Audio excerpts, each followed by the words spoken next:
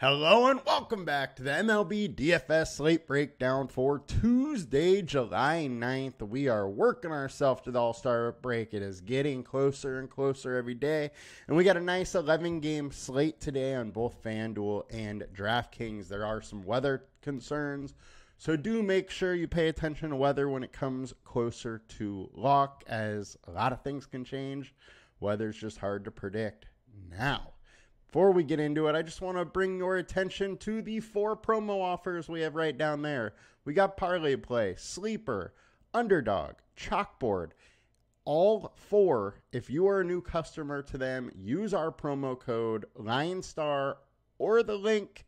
You can get 1 free month of LineStar as well as some free cash from any of the partners for signing up. It is a great deal, and it's a good way to try us out for a month, see how you like us before you make a decision to, get this whole yearly pass for $240 a year, which is just the best deal there is around now. Let's get into the slate. We're going to start by going over the perfect lineups and the winning lineups on DraftKings and FanDuel. Then we're going to get into some pitchers to consider and some stacks, just as we do. Now, let's get into it. So Andrew Abbott went absolutely nuts with Chris Sale ending up being pushed to today. Abbott was just super chalk, and he came through, unfortunately. Some of my lesser owned plays actually had really, really good games. They just got overshadowed by a super chalk putting up 55. Then we got Texas 2-man stack, Braves 2-man stack, and some one-offs from there on out. Ellie De La Cruz went nuts. Hines from the Reds was not on the FanDuel slate, or else he would have probably been in the perfect lineup in some way as well, as he had himself a game as well. Now, on to the winning lineup, went to Aaron Costa, 120K. Congrats. You had Andrew Abbott. They had a 3-man Cincinnati stack and a 4-man Texas stack with Eloy Jimenez doing just enough. And Eloy really did this late in the game with a late surge to help Aaron Costa get it done. So congrats to you. You won 20K, and let's get on over to DK. We had Andrew Abbott and we had Feltner. Feltner is a guy who I really liked yesterday. And the thing that's really interesting about it here is we had Feltner, but we have 2 Reds guys in the lineup. Most of the Reds did their damage after Feltner left. Feltner only gave up 1 earned run in 7 innings and had like 6 Ks or something like that. Had a very, very nice game, but Ellie De La Cruz stole a couple bags that just, helps get it done. Hines hit a home run, and Cincinnati ended up putting up 6 runs or something like that, and 4 of them came in the last 2 innings. So Feltner is still making the perfect lineup, even though 2 Reds are in it. Then we have a 2-man Ranger stack and all one-offs from there, with the winning lineup on DK going to Go Dummy CEO. Won by, 9 points or so on a 5-game slate, which is kind of surprising. They had the chalk John Gray, who just didn't do it. Chalk Andrew Abbott, who went nuts. And then had, a 3-man Minnesota stack and a 2-man or 3-man Cincy stack, and then 2 one-offs in Semien and Sean Murphy. Solid lineup. Way to go. They won. They got 9. They won by 9, and they won 50K. So congrats to Go Dummy. Let's get into today's slate. Get into the game. All right. So big thing is we got to watch some weather issues. Twins and White Sox, Royals, and Cardinals are big-time worries for possible rainout. I think Colorado and Cincinnati will be fine, but it is one worth watching later as well. This St. Louis game and the White Sox game, both of them, it looks like it is going to rain all day long. It is just a matter of fact, a matter of are they willing to play a little wet to get it in, or are they just going to avoid the whole situation as a whole? In these two situations, I would expect we know, before lock what they're going to do, or at least right around lock. So shouldn't factor too much into our consideration. Just know that the ownership we're talking about here is going to widely change based on what happens here, especially as Bailey Ober is the highest owned pitcher right now at 22% versus the White Sox.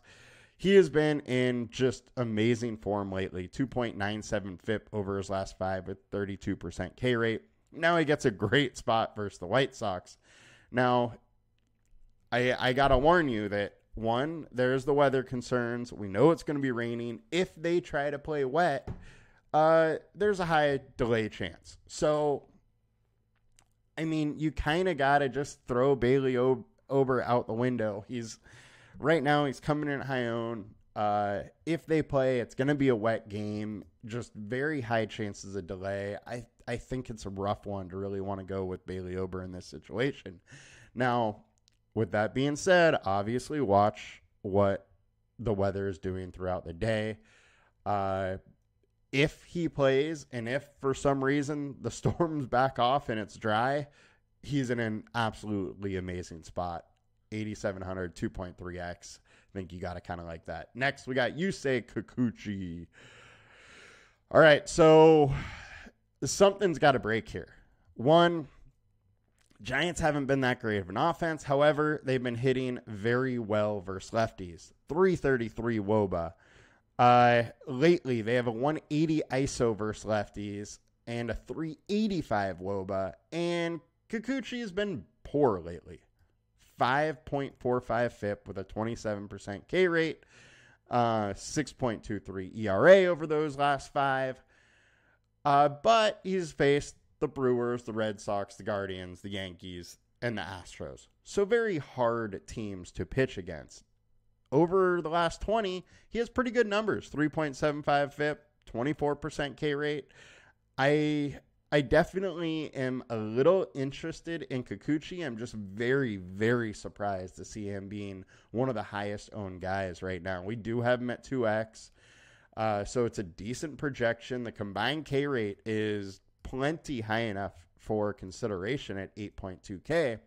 My issue is he hasn't been pitching that great and now is high owned. So it's a little bit hard of a pill to swallow when we have, 9 or 11 games, depending on how that weather goes, to go with a higher owned Kikuchi.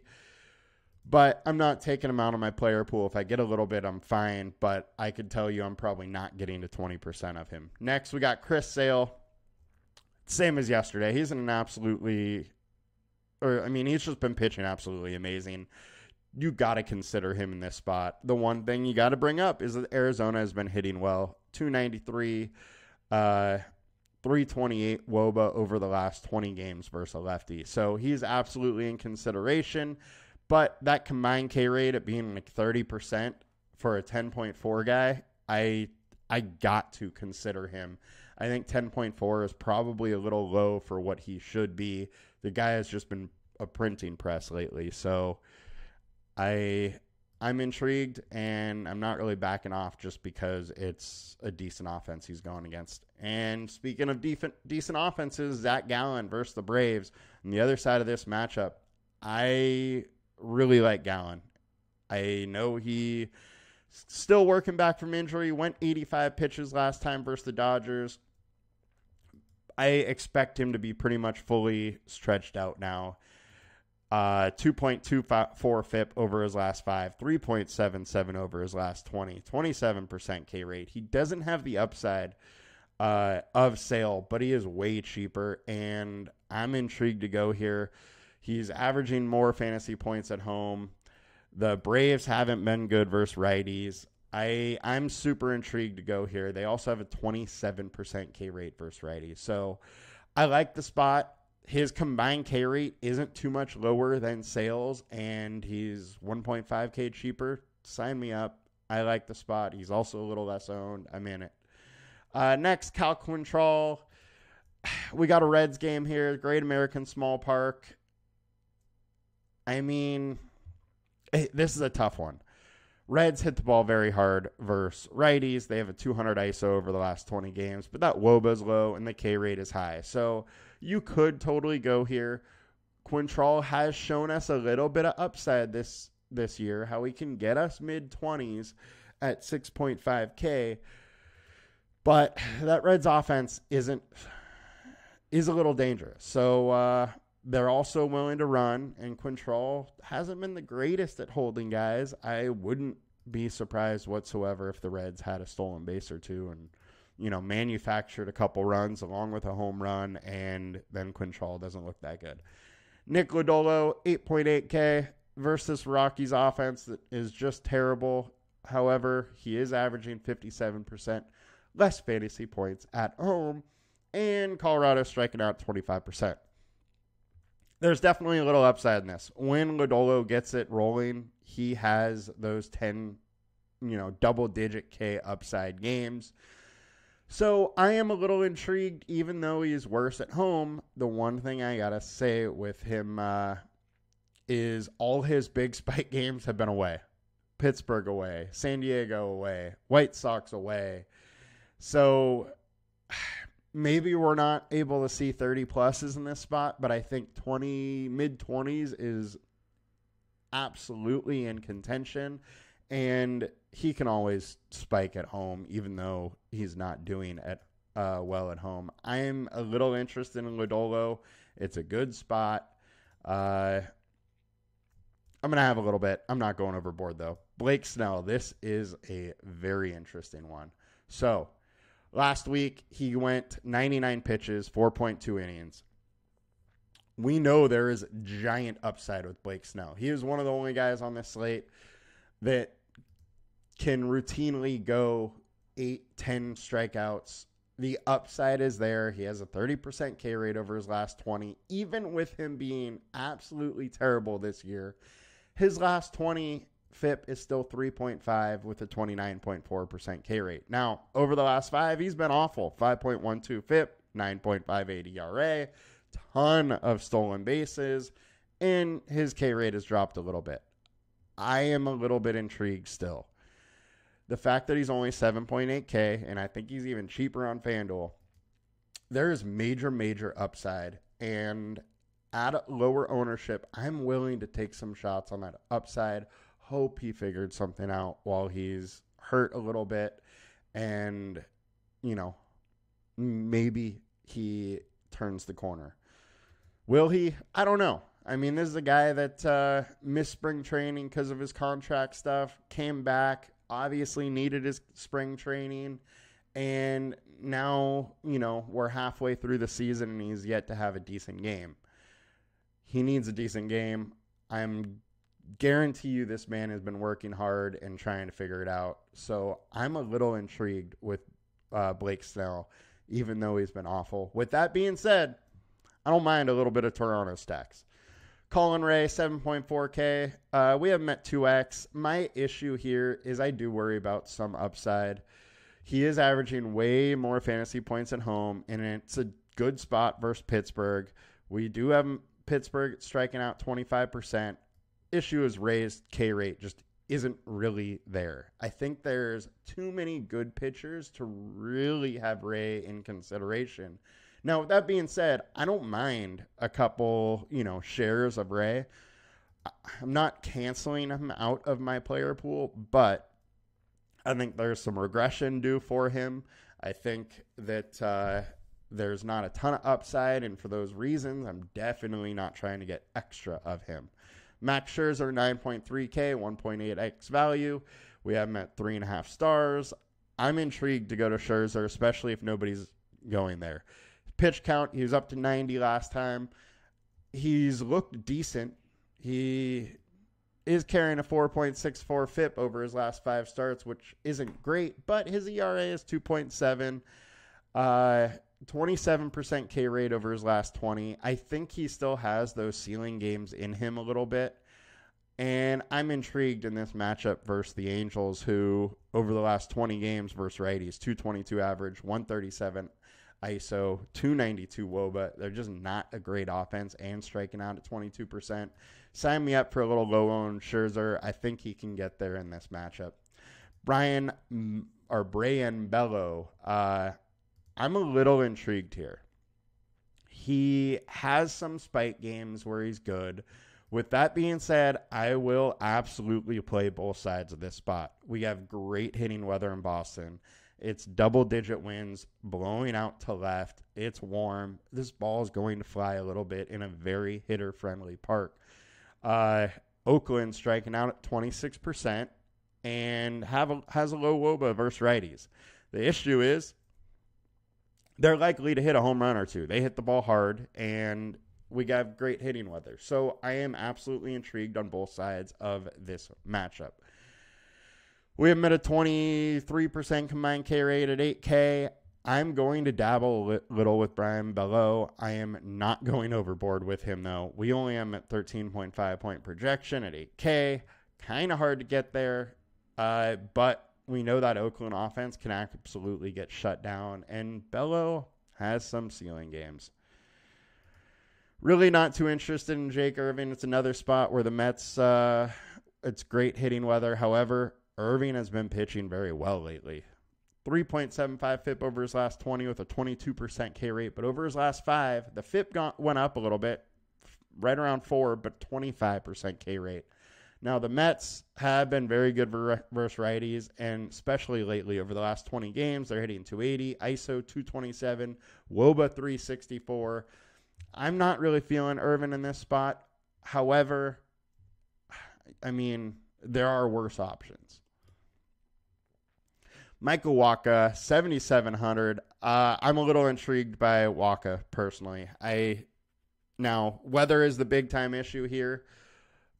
It's similar to, the White Sox situation with Bailey Ober is this game likely does postpone. If it doesn't, and some reason it ends up looking like it's going to be dry, I think Wacha has some upside. He's only 7,700. He works deep into games. He has a 3.15 FIP over his last 5 and he has a 24.5% K rate. So with all that being said, versus the St. Louis offense that while they've been good lately, they aren't good on the season. I'm intrigued a little bit for some upside here. However, weather concerns likely makes that a no-go.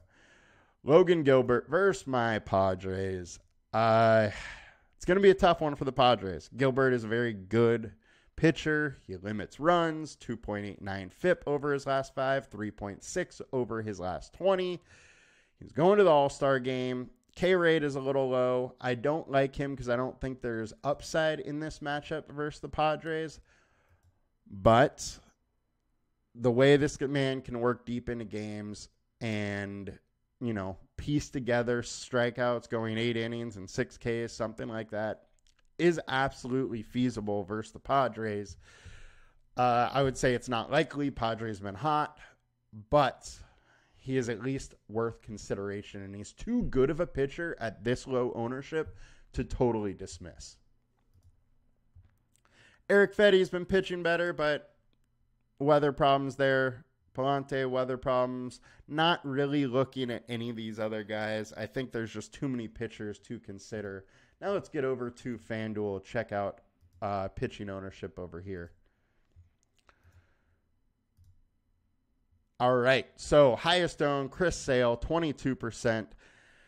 I think that's fine. I mean, I do think he's way too high priced on this slate, but he's 14% or 14 points higher projected than Lodolo, who's only 1K more.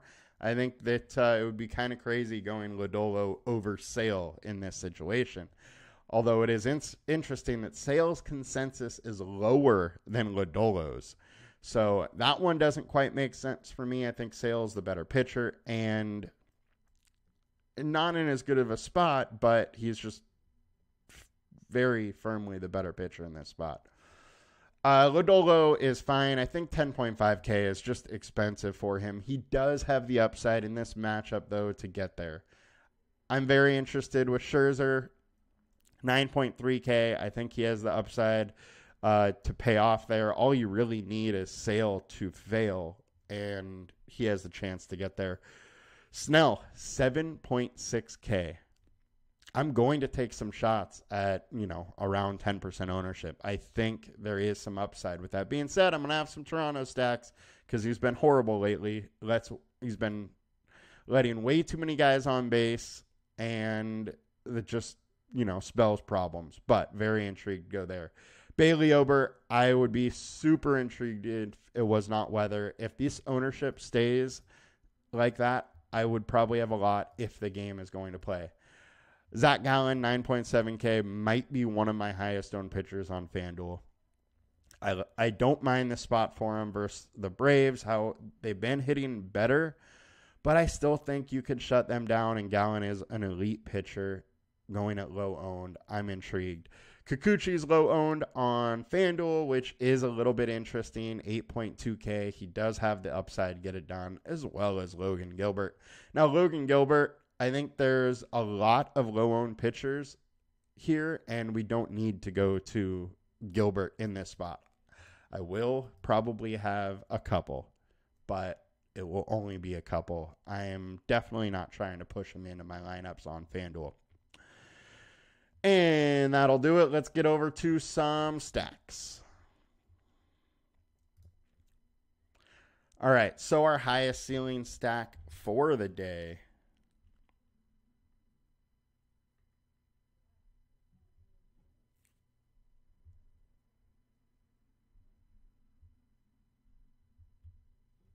We got the Mets versus Jake Irvin. Now, that is a little wild because Irvin's been very good, but we have nice hitting weather in New York at Citi Field, so I don't totally hate it. I think the ceiling is there, and they've been hitting the ball pretty well.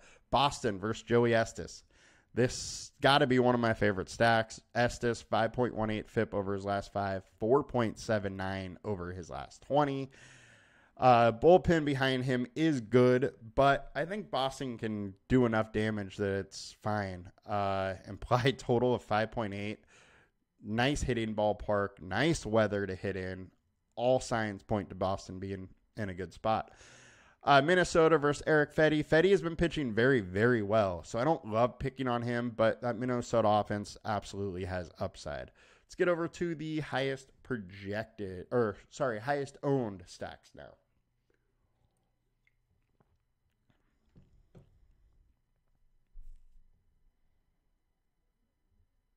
And we got Boston, as I think they should be the highest owned. After that, we got Houston versus Trevor Rogers. Trevor Rogers hasn't been great. The Miami bullpen's not great. I think it definitely makes some sense going to Houston, who's been hitting the ball pretty well.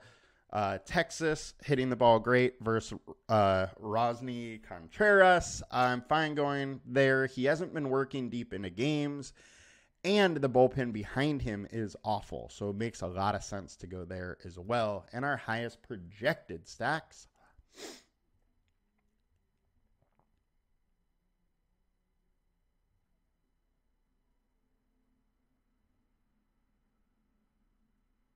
We got Boston all over it.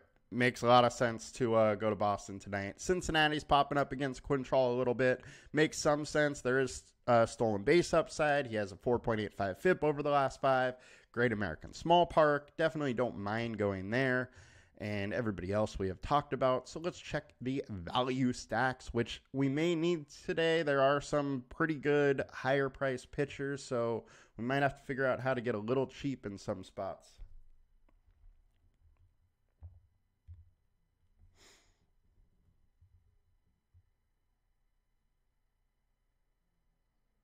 And we got Oakland all over it versus Brian Bello. So the one thing I got to say about this is Brian Bello has got lit up a little bit, and he's been worse at home.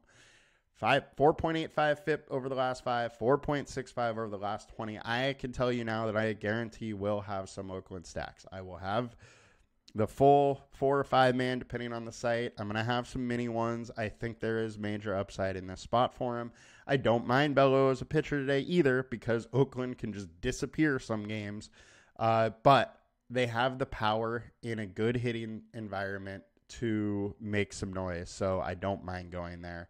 Now, lastly, let's click the teams to get a little overview of what's going on here. And we'll see what we got. All right. Boston, 5.8 implied total. 1.1 lower is Cincinnati, Milwaukee, Oakland, Texas. All of those ones are obviously in consideration. 1.1 higher implied total is significant. This is the significance of a Colorado slate. So I think you got to consider that with your lineups. Now, if Boston fails, then you're getting low-owned guys pretty much everywhere else. So don't feel like you got to push Boston in. All it takes is them to fail, and this is baseball. Hall of Famers fail 70% of the time, so anything can happen in a one-game slate. Cincinnati looks fine. Milwaukee looks fine. We didn't talk about them at all, but the bullpen for Pittsburgh is awful, so you got to consider them. They also steal bases. They do a lot to earn fantasy points. Oakland has that same hitting environment of Boston. If Boston goes off, there's a chance Oakland keeps up. Texas versus Contreras. Texas has been hot. Contreras is allowing a lot of hard contact and high average exit velocity. The bullpen's bad. Houston makes some sense. Mets make sense. Minnesota, we talked about all these. Seattle is at a 4.4 implied total. We didn't talk about them all. Missouri, frankly, hasn't been good. 5.78 FIP over his last 5. 5.49 over the season. He only has like 6 or 7 starts, so I think it's 6. So not, a big difference here, but it's 7.52 ERA so far in the season. And the splits for him are pretty, stark. I think lefties are really kind of doing some damage on him. Seattle makes some sense. They have some power. They can definitely hit a couple home runs and make the game interesting. KC, St. Louis, possibly rain out. I think you have to consider the Giants also. Thing with Kikuchi is he has really good stuff, but when it's not working or he's not fully dialed in, he allows a lot of home runs and the bullpen behind him is bad. So Kikuchi has, big time blow up game potential. So Giants are interesting. I do have to say the big 5-man or 4-man stacks get a little hard with the Giants because they platoon so many players, but I'm willing to take some shots. Toronto, I'm willing to take a shot on. Snell, while I love him as a pitcher, I also love to stack against him because he just lets so many guys on base. Colorado, a little interesting for some leverage, and outside of that, I don't really love any of these other stacks here. All in all, I think it's pretty interesting slate, guys. Have a good night. Let's make some money. Good luck. Let's get a takedown. Peace.